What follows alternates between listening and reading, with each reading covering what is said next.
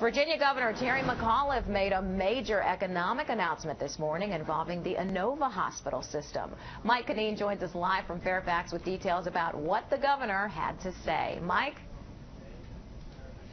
Kelly, we've gotten rare access, very close-up access to one of the genomic labs of Inova Healthcare. Take a look behind me where work is currently underway. They say this is the future of healthcare, where doctors can tailor specific treatments and therapies to suit an individual's genetic makeup. Now, Inova, the largest hospital system in Northern Virginia, will be expanding its footprint here in Fairfax by leasing and eventually acquiring the ExxonMobil campus just across Gallows Road here. ExxonMobil is relocating its workforce to Houston, freeing up the 117-acre campus.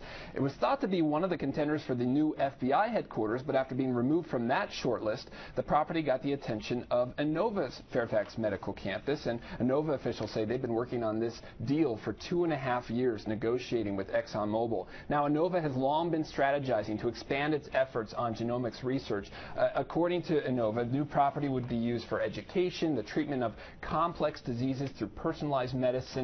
Some are even saying that Inova is striving to become known around the world, similar to the Cleveland Clinic or the Mayo Clinic. And today we heard from Inova officials and Governor Terry McAuliffe, who called this transformational and a game changer.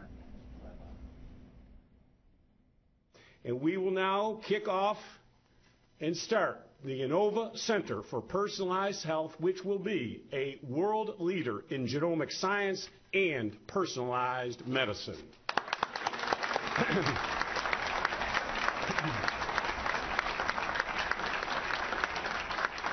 This first-of-its-kind medical center. Now, Governor McAuliffe says this expansion will bring hundreds of millions of dollars in spending to Northern Virginia. Thousands of jobs will be created, he said. Also today, the Peterson Family Foundation announced the largest charitable gift that Inova has ever received, $10 million. Much of this would be used for research as well as recruitment of scientists and doctors like this gentleman here. And they're trying to attract some of the world's leading scientists to come to this new expanded facility here in Northern Virginia. As the governor and these Inova officials say, this will be ground-shaking, transformational in the world of science. They say this is the future, catering specific treatments and diagnosis to a person's genes. Pretty incredible stuff, Kelly.